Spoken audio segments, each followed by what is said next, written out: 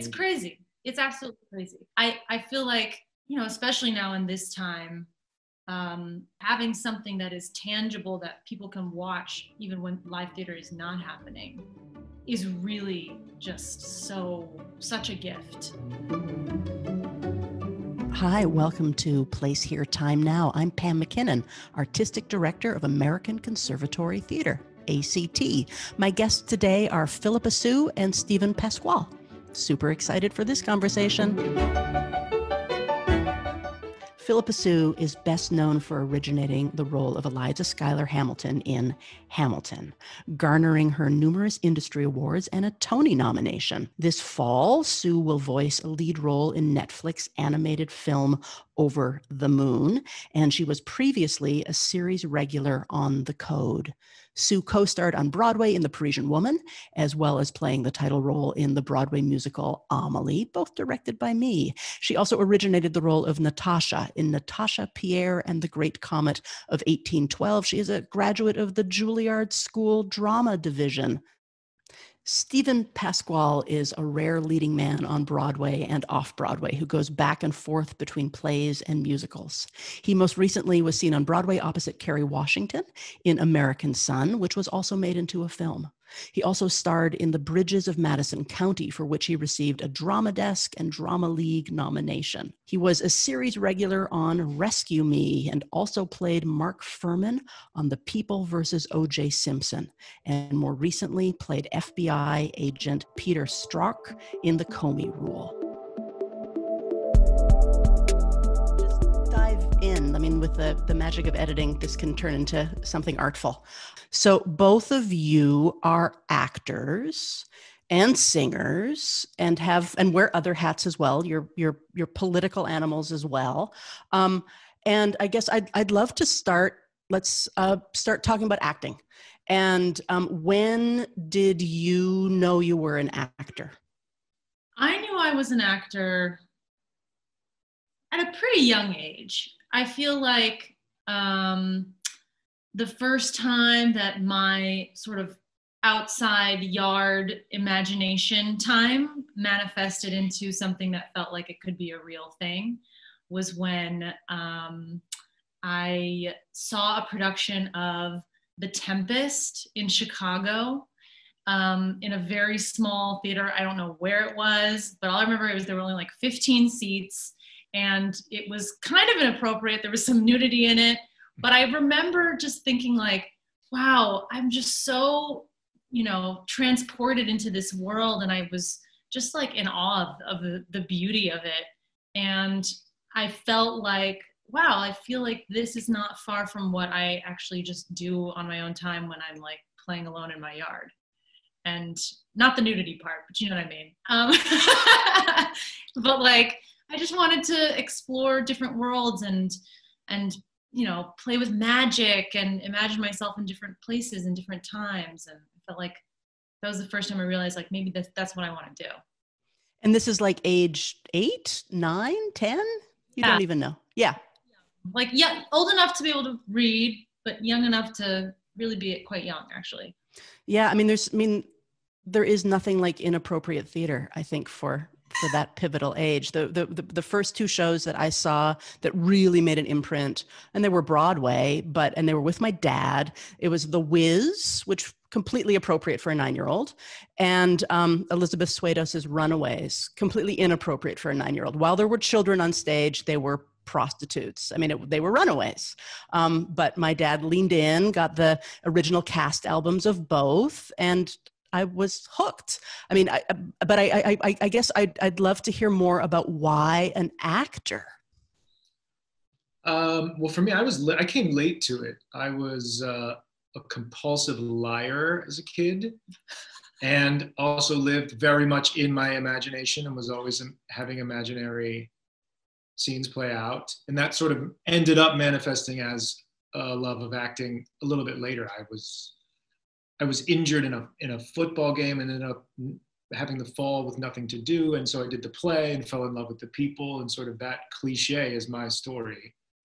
And so I really found it kind of late. I was 17 when I found it.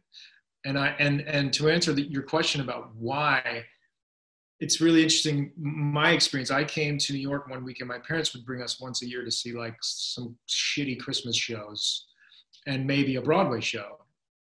And one year we saw Blood Brothers, and Brian Darcy James happened to be understudying David Cassidy, and he was on for like the lead role. And I just remember being like just enough of like an adult to be like super moved by the performance. Like the first time I remember vividly being like, my foot's not caught in a bear trap. My finger's not slammed in a car door, and yet there's tears flowing down my face. I don't quite understand what this is. Teenage 17-year-old boy crying. And it was very powerful to me. And so I thought, boy, I'd like to have that impact on somebody else the way this performance has had on me. Yeah, there's something about, well, definitely what I think is true for most people is their first exposure to theater or acting is as an audience member, that you're sitting there and watching a performance being done. And there's something, I think, that you either are like, I want to do that, or you're like, that's really cool, but I would never want to do that, you know? And I think that it's just something that, I think it's something that lives within people. I think it's something that like can be learned, but certainly like, I think what's the statistic? Like most people are more afraid of, you know, public speaking than they are of death. Like I've heard that before. Like it's true. Like it's terrifying. It's extremely vulnerable. But if at the end of the day, it means that whatever I had, whatever connection I made to a performance that I saw, I can give to somebody else to have in their own way, in their own experience. Like how cool is that? Especially if I enjoy doing it and I love it. That's just the part that we get to, you know, love what we're doing. But like what's really great is we get to share it with other people. And in this moment when we aren't doing live theater the way that we have sort of dedicated ourselves to, if someone woke you up at like, you know, from a sound sleep at 3:30 in the morning, would you sit bolt upright and say, I'm an actor? Like, I'm sort of curious about like identity with this art form, and how does that manifest itself as an actor? Well, the sad truth is we're not busy.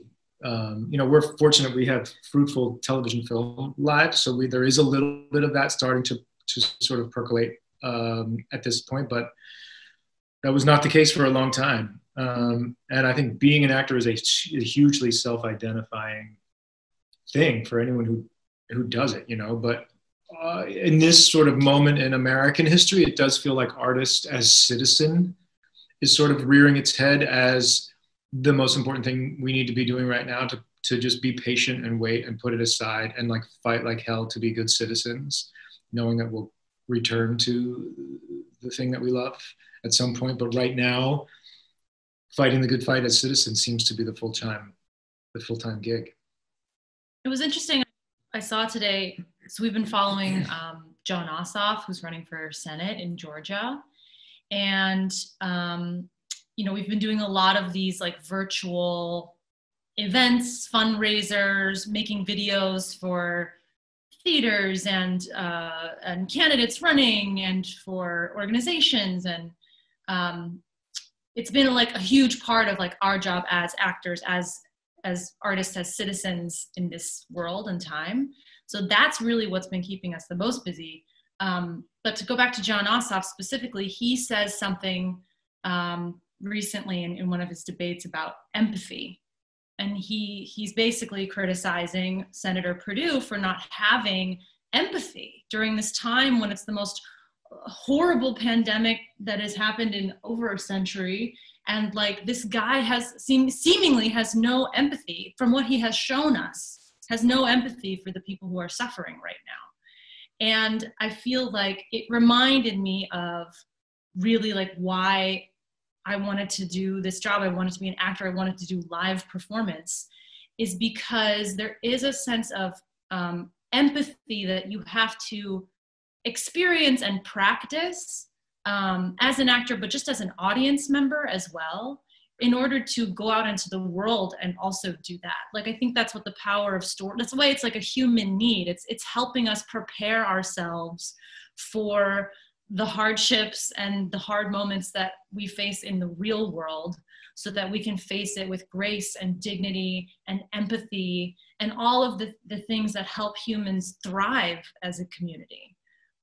So it was nice to feel like, oh yeah, like, you know, even though we're not doing our jobs right now, and it seemingly is completely unimportant compared to everything else that's happening, I was reminded that it actually is very important, especially because you really can only achieve so much on a screen through your phone. That there's a lot of progress that's made when you're in person experiencing stories live, and you know, when you're in a vulnerable place like that. Yeah, I had a colleague and friend, a director who reconnected with, I think, a high school friend of hers who had subsequently become a brain surgeon, and they were talking, and this director friend of mine sort of humbly said, like, oh my goodness, I muck about, I'm still doing theater, I'm still, I bow down to you for the work that you're doing. And the doctor, the scientist, said, I actually do the work I do because of the work you do, because I'm studying the brain, and I want to find a cure for Alzheimer's and other dementia so that people can actually engage in story. Like, if we don't have the arts, then what are we on the planet for? Which I sort of grab onto sometimes. Stephen, I think you were about to say something. I'm going to agree with you. Like, what are we without this bit of culture? Like, what, I mean, the arts is how any culture defines itself in terms of its legacy, right? So it's just the importance of this job has reared its head in this time a lot, I think. History is told by our leaders and our warriors and our storytellers. And so it is like an essential worker without question, Can we talk a little bit about process? Because I don't even understand acting process. You are some of my primary collaborators. I live with an actor as well. I know when John is doing a play in particular, even during, a run of a play around 4 p.m., I can sort of feel his energy shift. Well, I think that, an actor's process is the most like mysterious part of the storytelling thing, and I teach a class every spring where we really talk about what it's actually like to be an actor and what it's really like to be in front of a camera or on a stage, and that your process in getting there is your own, and everyone's is different. And so the first thing I'd say is, like, I don't know that I've ever met two actors whose process is identically the same. I think there are some similarities, like John, if we're doing a performance at night, something clicks in at like 4 or 5 p.m. where you start to just kind of begin to think about it as a horse, at the starting gate, sort of scraping your hooves against the ground a bit. And then there's absolutely a biological thing that happens at the end of a performance where you're just like euphoric, really high energy, right? Doesn't that seem like super common? Yeah, I feel like I visualize my process to be kind of like an exploration in an uncharted territory, like going on a hike that I've never gone on before, or going on a hike where there are no paths, right? Like, say you're working on something new. That's like, you're going on a hike, there's no blazed trail, you have a map, you have your script, and you have yourself, and you have any equipment that you might need in order to like make your process into getting where you need to go as easy and meaningful as possible, right? But then you might be working on a play that's already been done before. So like, that's a trail that's been blazed before. Like, there's, other people who've done it, but you have your own way of approaching it. And if you've taken a trail, or you've created a trail for yourself in the rehearsal process through this story, like navigating through this story, the trail. So like, what you did to get on that trail in the first place, you don't have to do it all over again the next time you do it. you already have done it once. So, you know, it gets to a point in a performance where sometimes I feel like I don't have to prepare at all. And I just have to show up and do the show, and it's all there, knowing that I've done the work, I've prepared myself, I've been, you know, blazing this trail for months. So I know my way around very well. I don't need my map anymore. And I think really like the only difference is that instead of an uncharted territory of like, you know, some mountain range or desert or wherever you're going through a story, and you have to imagine and take the ride with the audience that story has never happened before. Right? So there's like a level of like trickery there, that it feels like the first time, even though as an actor, you know, you've done it many, many times before. So, you know, what's funny, this is a secret that I started to share lately that I realize other actors feel similarly. You know, when we make a play together, we have 4 weeks in the room together, then we have our 10 days of tech, and then we have our 3 to 4 weeks of previews, and then all the critics come and make their judgments. And for me, I always feel like a month after that is when I've unlocked, sort of on a surgical level, really what I think the performance should be. So for me, all of that sort of process, I never really get to what feels to me like close to the finish line until everyone's come, they've already made their opinions, it's a success or not. But that moment, for me, tends to happen a month or two after the preview period. Not that week that the critics come. That's always still kind of like figuring it out. So I think that's an interesting thing for young actors to know. You know, that's not.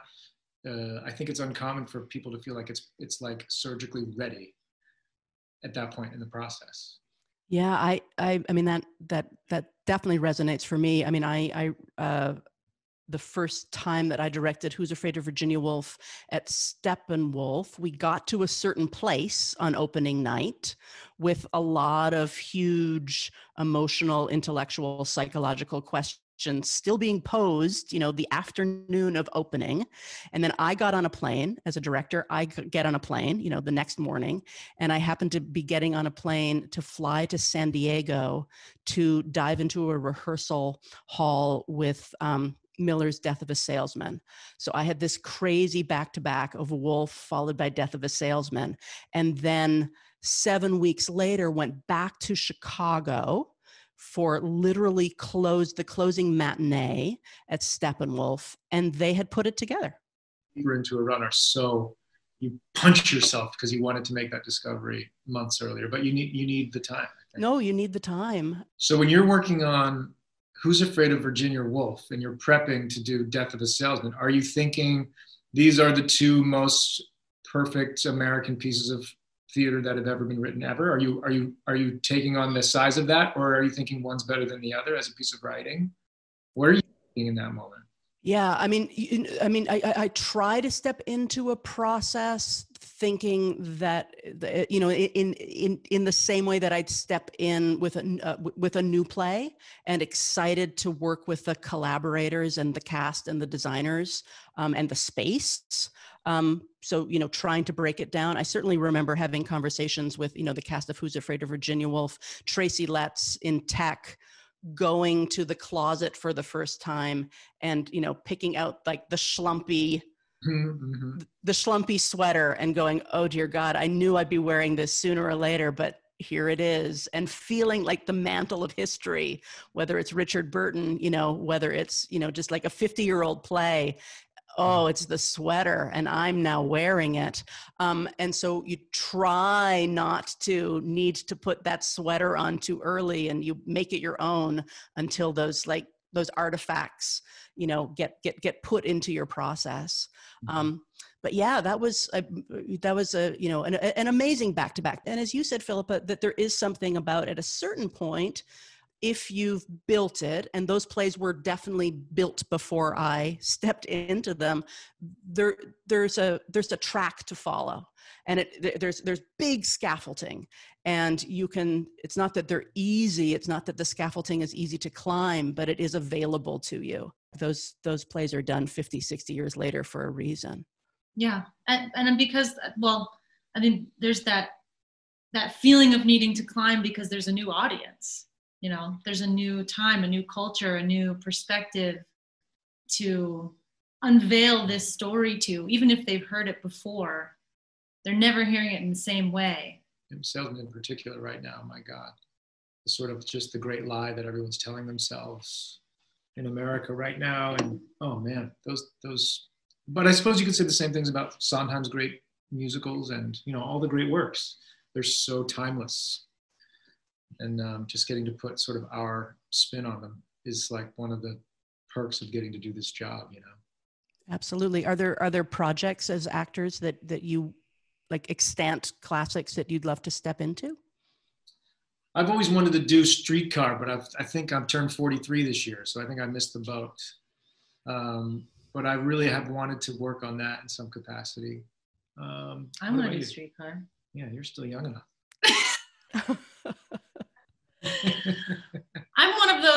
I'm one of those actresses that just really loves Hedda Gabler. I love Hedda. I'm interested in her. She scares me. Phillipa really wants to play against her perfect face. She wants to play like the most fucked up. She needs like a production of like Medea. Yeah, something like that. In terms of process, like I just, maybe like 4 or 5 years ago, I started to think, oh gosh, I'm now entering the middle of my life and there are a bunch of things, a bunch of parts I didn't get to play. And it made me question some of the years I've spent on television. I should have been here doing, South Pacific and The Light in the Piazza and all these things that I felt like, I'll get back to that at some point. No regrets, but with that moment of entering a new phase in your life where you think, oh, okay, so now, Romeo, I'm never going to do that play. So when you get the opportunity at any point in your career to play a great part in a great play, you just got to like jump all over it, I remember thinking, we did Carousel at the Lyric Opera in Chicago, like, I don't know, 5 years ago. And there was such an assumption that would be the production that moved beyond that to be the next revival of Carousel, that I didn't appreciate every day working on it. And I'm so regretful of that. It was amazing. And I got to say I did it and played that part or whatever. But because I thought we would move it to New York and we'd spend a year and a half doing these roles, and like, I didn't like look in the mirror every day and be like, this is so fun. Just just play this part and like know that it could be over in a month and you're not going to get to play this part again. But life lessons. Mm-hmm. Yeah, both of you have had such Broadway-centric stage careers, and I guess we have to talk about Hamilton, at least for a couple minutes. I mean, so Phillipa, I mean, that was, you went to Juilliard. You auditioned for Comet, right? And did that straight out of grad school? Yeah, so I graduated and I went to the audition like a couple weeks later. We didn't start, rehearsals until the fall, but yeah. And then shortly after that, you were in workshops for Hamilton, is that right? Or were you there for the original production of it? Yes. So workshops of Hamilton, which subsequently happened around the same time as workshops for Amelie. Workshops for Hamilton at the tail end of Comet. A lot of workshops. That was something that I really like hadn't anticipated and found so much joy in, was like getting to be a part of all these cool rooms where people were trying out all their new stuff. Hamilton being one of them, Amelie being one of them. And so, yes, Hamilton had a workshop and then, or had some readings and then a workshop and then the public run downtown. In other words, she had no idea what it's like to not be in something entirely successful for like 3.5 years. The first 3.5 years were like the two biggest hits in town. Yeah, amazing, right? I mean, yeah, both of those leave just such a huge mark. And I know, Phillipa, that you and I have had conversations. If you said, like, what is the lasting effect on you of Hamilton? And you've said, I will be unpacking that forever. Yeah, it's crazy. It's absolutely crazy. I feel like, especially now in this time, having something that is tangible that people can watch even when live theater is not happening is really such a gift. But I do hope that like it inspires people to want to come see live theater, that like this is not, this is not it. This is a version of it, but this is not it.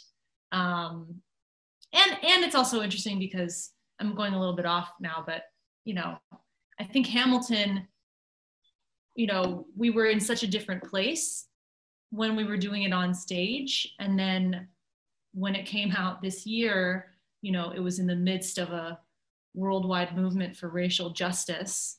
I think people were a little bit like, we were all a little bit like, wait, but Hamilton happened. Like this is confusing to me because now like I'm questioning a lot of the, the things that we're seeing in Hamilton. Are we addressing slavery enough? Like what's interesting and unique to me is that like, these were all questions that we could have asked, 3 years ago when we were doing it on Broadway. But it really wasn't until now that all of these questions were coming to the forefront and really like gnawing at people's hearts and souls. I get, back to audience, it just goes to show you that an audience, no matter who they are, their perspective is going to change and shift depending on the times, depending on what's happening. Yeah, absolutely. And theater, is also is wrestling with big questions. I hope the entire country is wrestling with big questions about racial justice and how to move forward. It does feel like this is a confluence of the pandemic and people really demanding more than asking that change be made and not just talked about. Yeah, I think making spaces for not only diverse stories and diverse group of actors, but everything from on stage, off stage, everywhere, every single part of it. We sort of have to like reconstruct in our minds as to like why things are the way they are and what can we do to change that. Because it takes a lot of work on oneself and on an organization to come to terms with like old ways maybe of functioning that weren't intentional, but certainly weren't actively aware of the changes that could be made. Because this podcast is called Place Here, Time Now, it's sort of, it's an homage to the beginning of a play. I'm going to pick up a play next to me and read the beginning of A Place Here, Time Now. And then I'm going to ask the two of you, either together or singly, because you actually are together right now. They happen to be married. But to describe your setting, your place, physical, and the time where you are. And I will do the same. But I'm going to pick up a play and see how this person did it. So this is Edward Albee's Seascape, which was the first play that I did at A.C.T. now a year and a half ago, I guess. But Edward wrote this play in 1975, and he starts his play. The curtain rises. Nancy and Charlie on a sand dune, bright sun. They are dressed informally. There is a blanket and a picnic basket. Lunch is done. Nancy is finishing putting things away.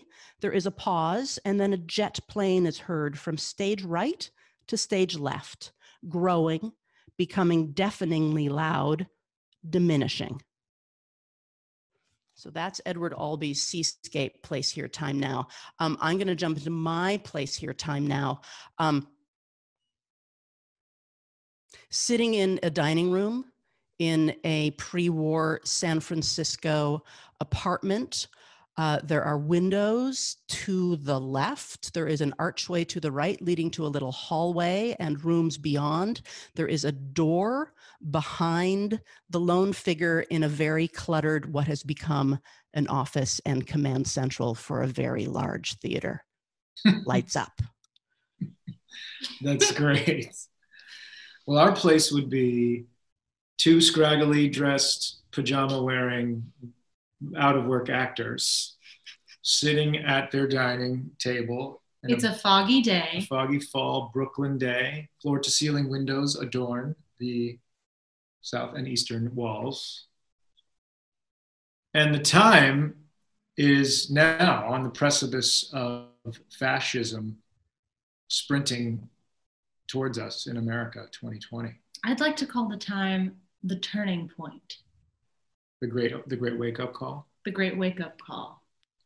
Yeah, yours is a little more sunny than mine. Lights up. Lights up. Anything else the two of you want to add? Thinking about all of our great theater institutions every day out there, hoping you guys are putting one foot in front of the other and going to make it back to having lights up in your spaces. Once there's a vaccine and a new administration is going to take it fucking seriously, and that we all on the other side of this can be making great work together. Yeah, we're ready. We're just waiting for the green light. We just wanted to. Yeah, I mean, this whole thing has been an exercise in the difference between good government and bad government. We'd be back. We'd be having pool parties if we had just done what every other fucking developed nation has done. Thailand, South Korea, New Zealand, anyone where there's a woman in charge.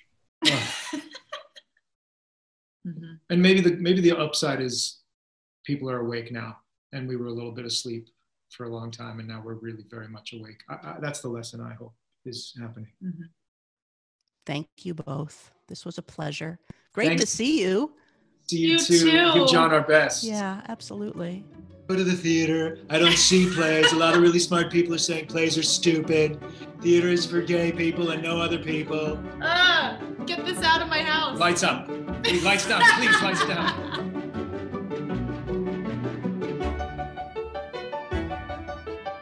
I want to thank you for listening. That was my conversation with Phillipa Soo and Stephen Pasquale. Want to remind everybody to make good trouble and to vote. This was Place Here, Time Now. Thanks for listening, and you can check out other episodes of Place Here, Time Now on Apple, Spotify, Google Play, or wherever you get your podcasts.